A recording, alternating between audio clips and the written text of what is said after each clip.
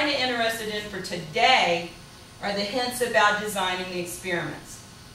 And if you've been in my class for a year or two, you should be able to do this. Again, it's not going to be the whole 10-point question, but it's going to be some part of an essay question. Perhaps you might have a graph, you might not. You might have a design, you might not. But be ready for it if it's there, right? Design an experiment. You remember you have to do a few things. Describe the outcome. That's what? When you're describing what you think is going to happen. When you're predicting. Thank you. Hypothesizing, right?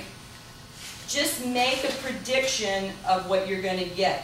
When you design the experiment, they don't expect you to be able to list every possible thing you're going to need to use. You know, I need a micropipette and a this and a that. Just be as concise as you possibly can. There's a couple of things to remember. Make predictions about what the outcome will be. Make it realistic, okay?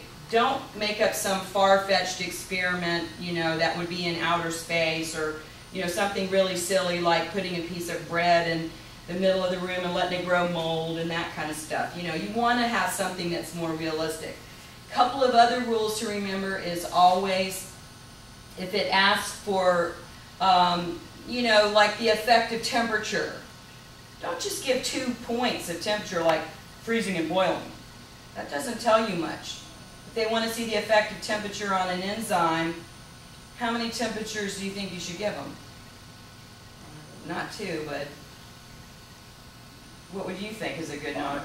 5 at least.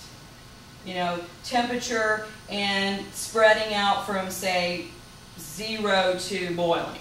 And that way you get a spread, right? Now, you don't have to necessarily have 20 points of temperature, but at least, yeah, 5. Remember, you get a little bit of a distribution, like, you know, standard deviation from the mean. It's possible if you have 5 points. 3 is the absolute minimum, and I wouldn't even say that. Go with 5. Same thing if you said, design an experiment to test the effect of pH on earthworms. Well, how many different pHs should you pick?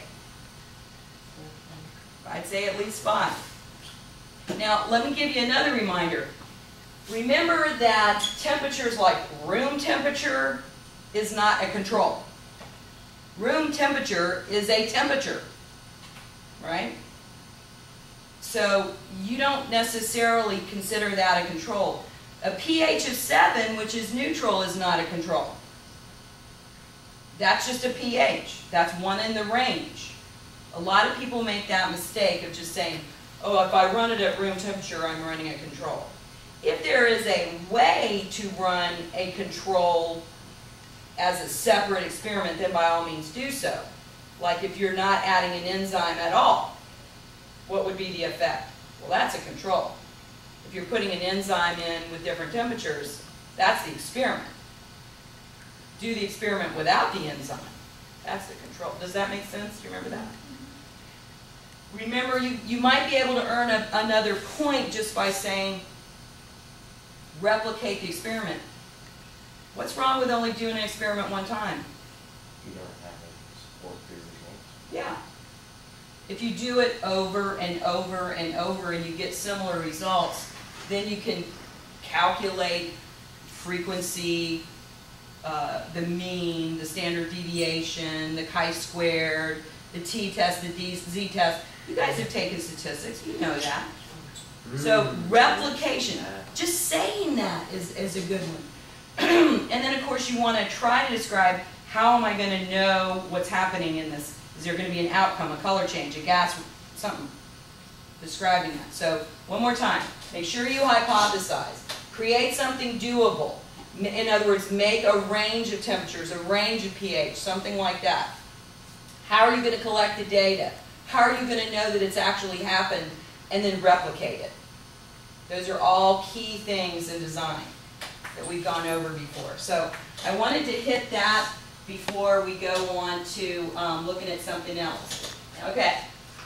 Now, you know, we're not studying fish anatomy today. That's not the goal. We want to design an experiment that will allow us to check metabolic rate, okay? Alex said check activity, like swimming. If that's what you want to check, design your experiment to check swimming. You're going to have to figure out how to do that. And how could you be consistent?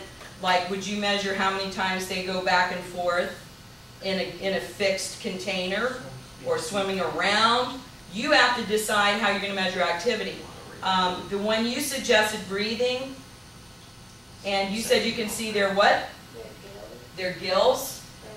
Bony fish, which a goldfish is a bony fish, they have a little bony covering on the side that covers the gills, and they actually open their mouths and they bring water in, and the water comes through the gills and covers them with hopefully oxygenated water.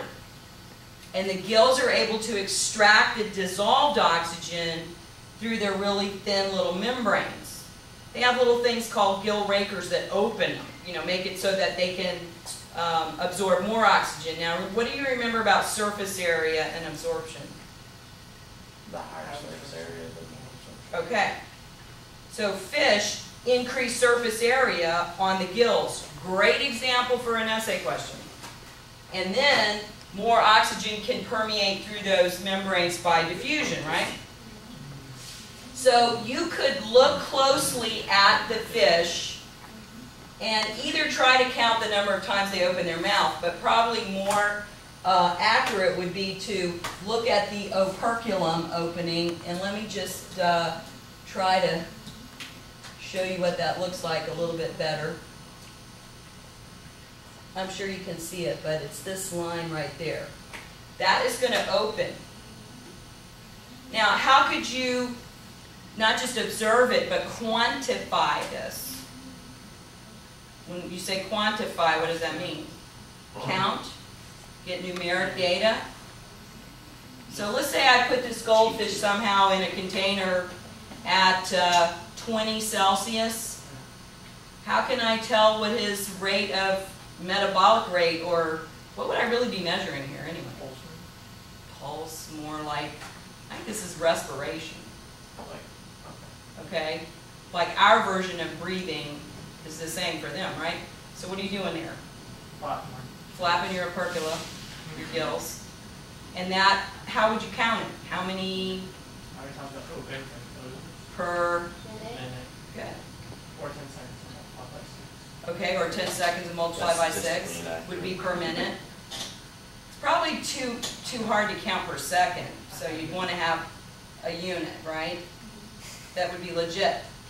Okay, so that might be at 20, the number of opercular openings. But how are we going to vary the temperature? Now let's see, what am I going to do to vary temperature without killing this thing?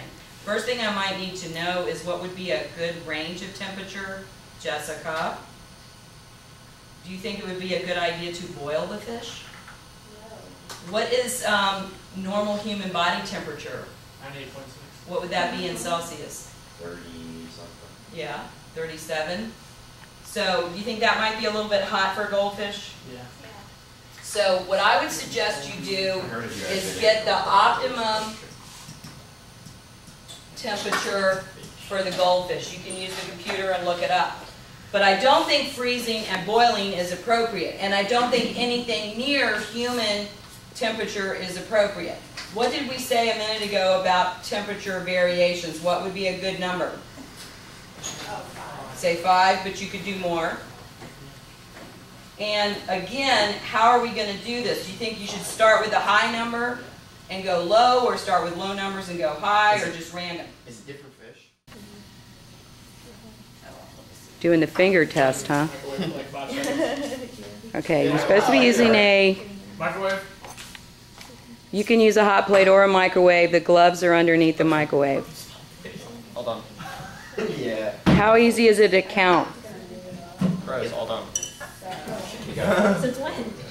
Now, how many times are you guys going to repeat your experiment? We did it. 4. Are you going to do 4 times, an average? You're going to use the same temperatures, right?